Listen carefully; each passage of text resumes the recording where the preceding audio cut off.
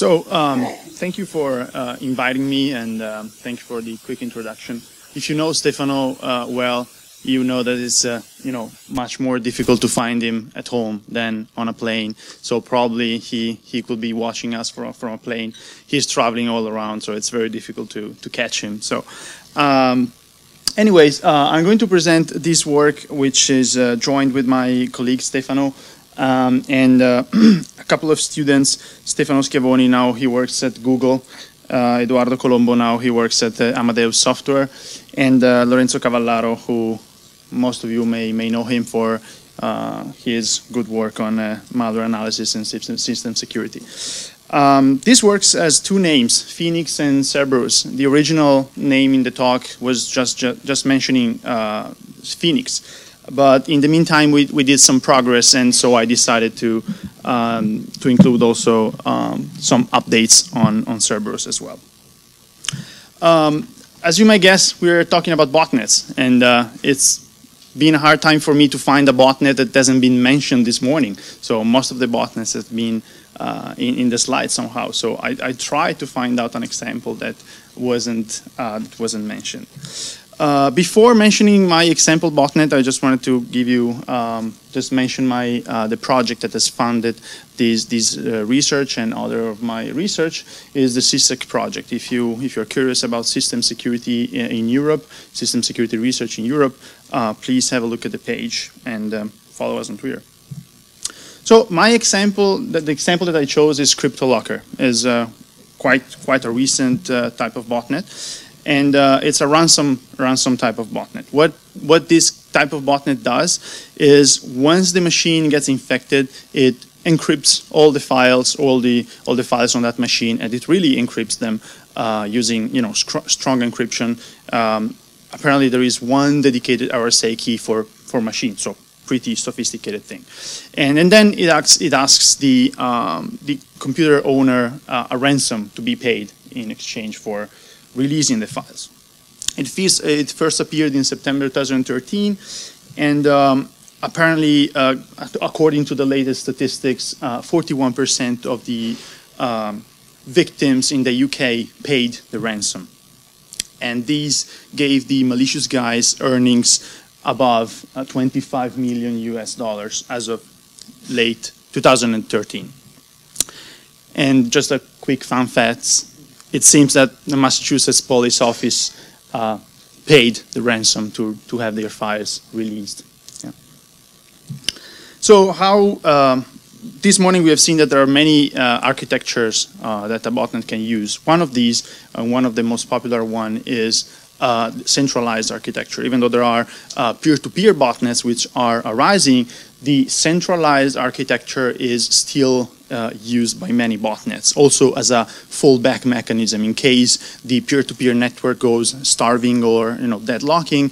The centralized is used as a backend. And one of the ways, one of the techniques that we can use to counteract these botnets is to do sync calling, or in some way to take over the command and control service in order to make the botnet harmless, because the bots are not able to contact the bot master. So the malicious guys came up with a very sophisticated mechanism called railing mechanism in order to counteract this. One of the most bleeding edge ways of doing this is to use so-called domain generation algorithms. In a domain generation algorithm, we have our pirate, our bot master, who registers one specific domain on a, let's say, weekly basis, depending on how the botnet is configured. And then we have all the bots running a so-called domain generation algorithm that generates lots of domains on a given random seed. The random seed could also include unpredictable information, such as the Twitter trending topic or the specific result of a Google search, in order to make this more difficult to reverse engineer. And so the bot will start, querying all the domains, and it will get, of course, a lot of non-existing domains replies, because the majority of them will not exist. Only one will be the right one, which is the one that is registered by the bot master. So it will get a reply, and the command and control channel is open. These, of course, create huge asymmetry. This word has been mentioned this morning. Create a high asymmetry between the defenders and the attackers. The defenders will have to go through thousands of domains for each day. And if they wanted to register them, it's going to be a lot of work and a lot of money. It's probably unfeasible to register all of them with the goal of trying to sync-call the CNC. Instead, the attackers only have to take care of one domain per week or one domain per day, depending on how frequent the updates are. And of course, the blacklist approach, the non-proactive approaches do not work quite well. I'm an academic, so I will mention some of the limitation of what we are doing.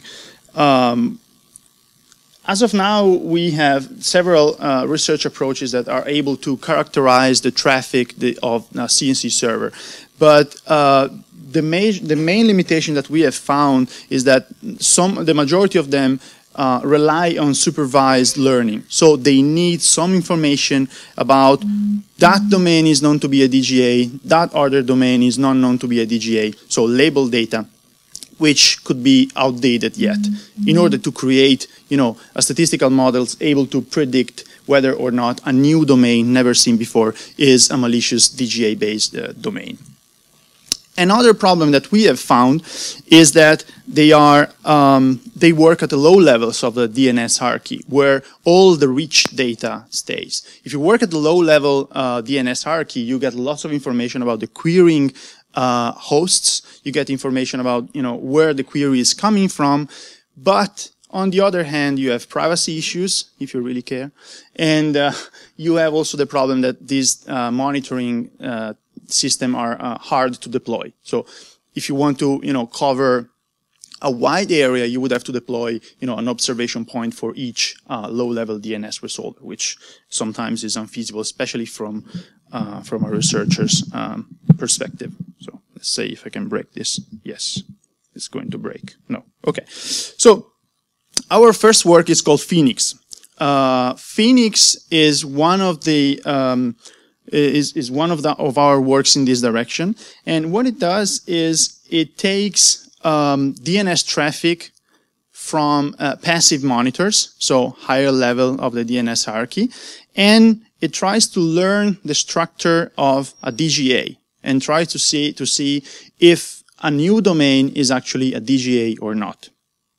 And the essence of Phoenix is its ability to characterize the linguistic properties of a domain. I'll show you with an example in a few slides. So what's the input of Phoenix? The input is a set of malicious domain, generally malicious domain. We don't care if they come from botnets or not. Any domain would do. And we filter that using Phoenix. Example of data sources include exposure, fairly known. Feed of domain generation of malicious domains. Then we have malware domain list, and of course a lot of reversing and a lot of reporting and things like that. So what we do is we analyze this stream of data with Phoenix, and we create so-called clusters of related domains that look similar to each other, and they have the properties of a DGA-generated domain. How do we find if a domain is generated by a human or not? We try to infer some features. Well, actually, we compute some features. These features include, for instance, the meaningful word ratio. In the example of an English dictionary, the word Facebook, so the domain facebook.com, has a high pronounceability. It has this linguistic property that is composed by two words, which are both pronounceable and existing in the English dictionary. So we give it a ratio of 1, which 100% is pronounceable. So this is likely non-DGA generated. On the other hand, such a string pub03 str info only contains one word in the English dictionary. And so the value is fairly low. So we'd say maybe this is likely to be generated by an automated algorithm. Another variant of this feature is the Angron popularity. So basically we do the same exact thing, but instead of extracting known words, we extract the 2 grams or 3 grams or 4 grams, and then we rank them using the dictionaries, and we try to see how popular the sum of these rankings is. So if a word is composed by bigrams or trigrams, which are all very popular, then it's probably a word that has been mistyped, but still it's a valid word. On the other hand, if it's all composed by non-popular or maybe not existing bigrams or trigrams, then that it's probably a DGA. And if you project this in a two-dimensional space, you can see that here in this area, there are all the domains that are likely to be generated by humans, humanly generated domains. This is, for instance, the Alexa top 1 million domains. And if you go above certain thresholds that we have calculated, you find domains that are probably generated not by a human or that are not pronounceable. And again, if you go even further, you will find domains that are quite likely to be generated by an automated algorithm. And if you use those features to group the domains together, and if you project the distribution of this distance, you can see that the Alexa top 1 million is as a completely different distribution than other botnet generated domains such as Bamital or Conficker, ABC, and Torpig, etc. You can see that, you can quite see that they are differently distributed. And here, if you cluster them, if you use the same features to cluster the domains, you will find that they map quite well in the two-dimensional space, and you can really see that here is one botnet, here is another botnet, maybe migrating somewhere else using other domains, and again and again. And here is just some noise. Here is an example of a real clusters, of two real clusters extracted belonging to Palevo and Sality. This is a set of IP, and this is the set of domains. Of course, our system is not able to give a name to the cluster.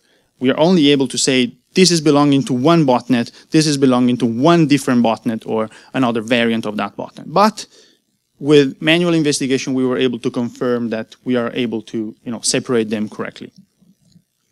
And when you are able to, identify a botnet, to give a name, even symbolic name to a botnet, for instance, name 0F4668, then you're able to do interesting thing because you have an identifier that allows you to, to keep track of them.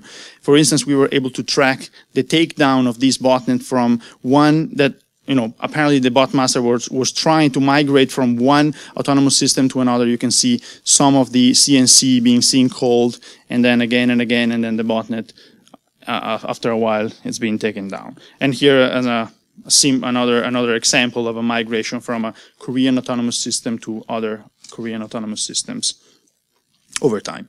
If you're interested in knowing more about Phoenix, I invite you to to join DIMVA, which is going to be held at Hogwarts this year. This is of course not Hogwarts, but it really looks like Hogwarts. This is Royal Holloway University of London. And this is not a group of magicians, this is just a group of students. Our paper is going to be presented there. The public version is not out yet, but if you're interested, just let me know and we'll give you just a preprint copy of the PDF. Phoenix has some shortcomings. It is not able to characterize well the domains for which we don't have enough evidence. So basically, if there is a new DGA for which we don't have any domains or any domain to IP mapping in the past, we are not basically able to have enough training data to to get a result. So we upgraded our system, so to speak. We added some more functionalities in order to cope specifically with this missing point. And we created another creature called CERBERUS this time. CERBERUS, before coping with the lack of information on certain domains, on new threats, first of all, we had to cope with a thing that I think every large-scale system has to cope with, which is trying to reduce the computational effort as much as we can. We have seen with Emiliano that when you're processing a lot of data, the resources are just limited, and you want to optimize the things as much as you can. So the first thing that we did is we created this filtering phase that, given a DNS stream, tries to get rid of the domains that are not suspicious. We don't care if some benign domain gets through the filter, but if it's a minority, it's okay. We can still manage that. So we have a list of heuristics that we use to determine whether a domain is suspicious or not. If it's suspicious, even if we have the lightest evidence that it could be suspicious, we keep it. The first one is, of course, the domain popularity. If it's a DGA, it is very unlikely that it will make it to the top list of Alexa or to the top list of any popularity on any ranking of domains, because it will last for a few days or for a few weeks. So the first thing that we do is we have a set of whitelists, such as the Alexa top 1 million, and if that domain is not there, we keep it as suspicious. Again, another filtering module is the CDN filter. DGAs, domain generation algorithms, are also used for benign purposes. One of the benign purposes that are the most popular ones is the content delivery network. Content delivery networks need to generate domains in a dynamic way, and sometimes they look like DGAs. So we found out a lot of false positives in our previous version of our system, and so we included a whitelist of the CDNs in order to reduce the amount of false positive and also the amount of domains to process. Also, you have some top-level domains for which you need clearance in order to register. And of course, our friend, the pirate, will not go to try to register a DGA on a military domain or a .gov domain. Well, you never know. But anyways, it's very unlikely that our malicious guy will try to register a DGA-generated domain on a top-level domain that requires clearance. So we filter that out. Another thing that we use to filter is the time to leave. A couple of years ago, 2-3 years ago, research demonstrated that domains that have a time to leave below 100 are likely to be malicious or associated to some DGA-related activity. A couple of years later, if you're interested in there is the link here on the Black Hat website, on the Black Hat talks. The Palo Alto guys measure that this time is changing because the malicious guys are trying to save resources and share the domains for multiple goals. So the idea is that now this TTL is changing. If you're really looking for a malicious domain, you shouldn't go from below 100, but you should go between 80 and 300 seconds. And we expect this trend to increase a little bit. And again, we use the Phoenix DGA filter, which filters out domains that look pronounceable in case we found them. And then we use a Whois data feed, kindly provided by VirusTotal. And we use their API, which is another, this is another example of what VirusTotal can do in addition to other useful things. So we use this service in order to find out if a domain has a Whois entry. If the domain has a Whois entry, then it's probably benign.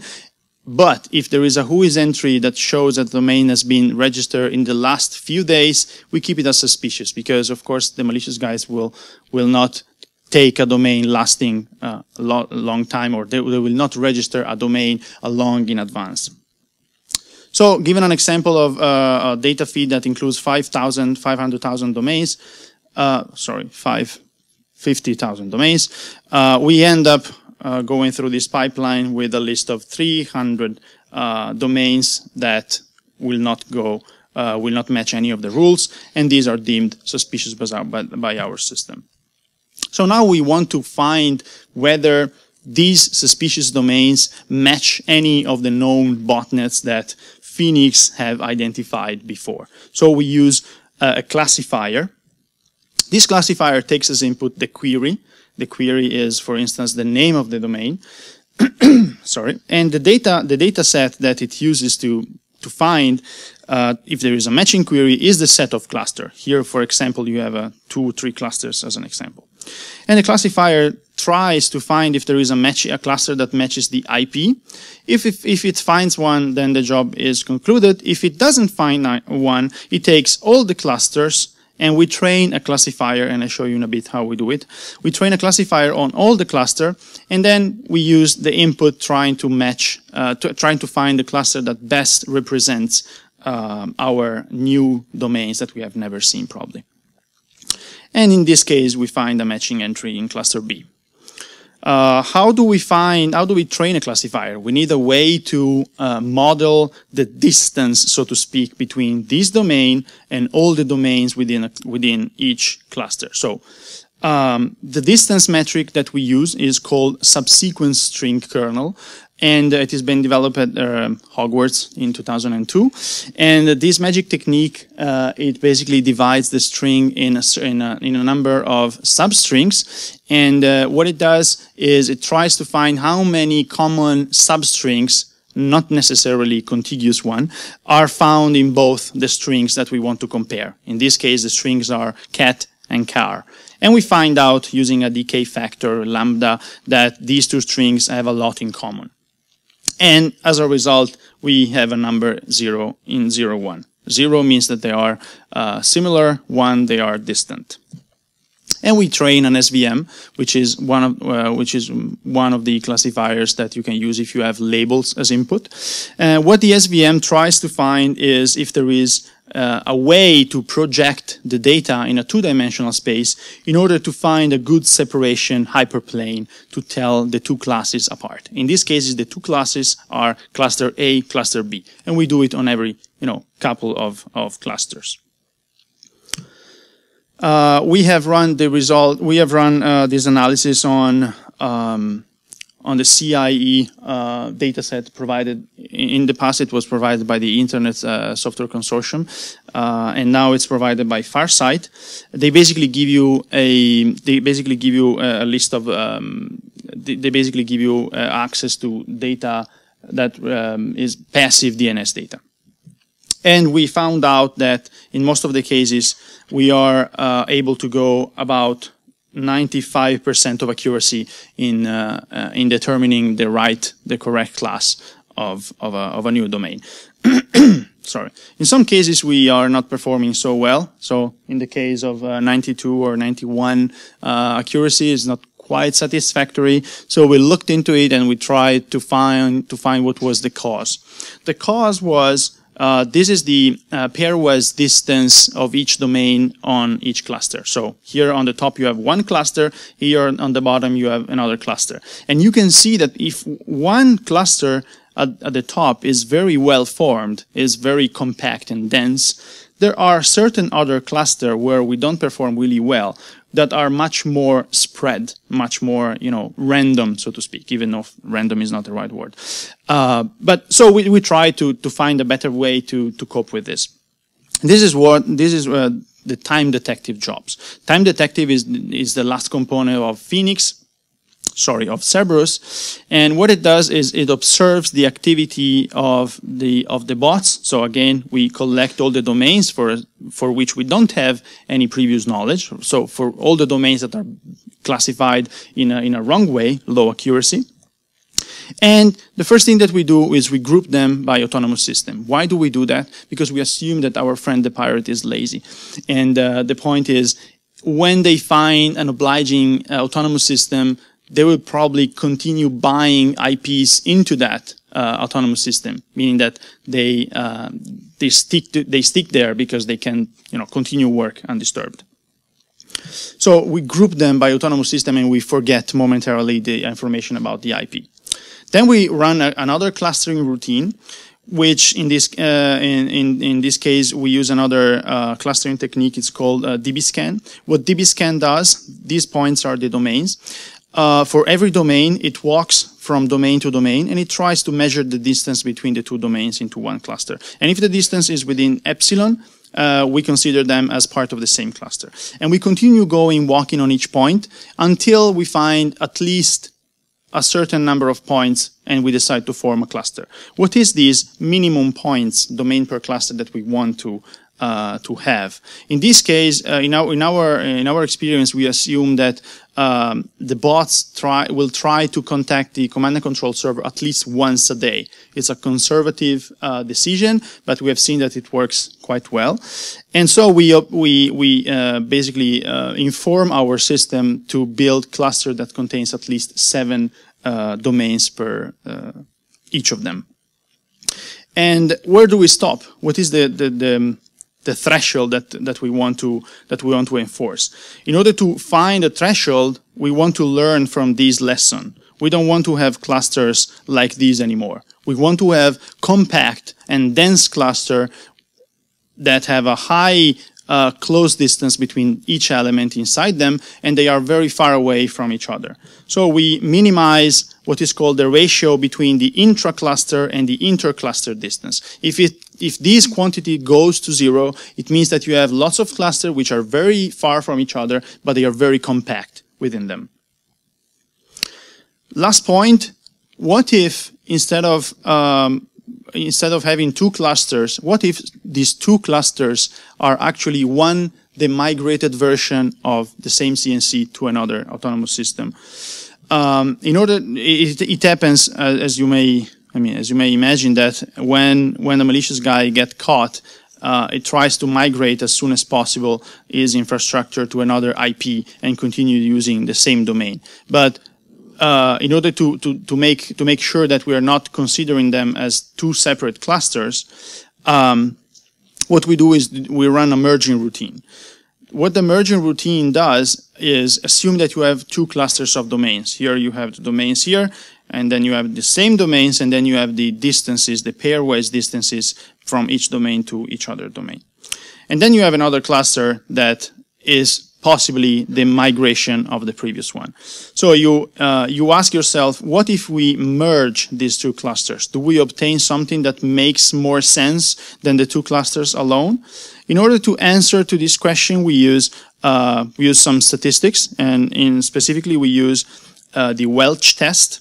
The Welch test is able to tell whether it is better to have one distribution made from one cluster, or it is better to have a distribution of distances made from the merging of the 2 clusters. So it basically tries to quantify the evidence that you have against or toward merging. And here is an example of how the routine works. Day 1, we collect some domains. Day 7, we have a lot of domains. And then we group by AES. We forget the information about the IPs. We do the merging.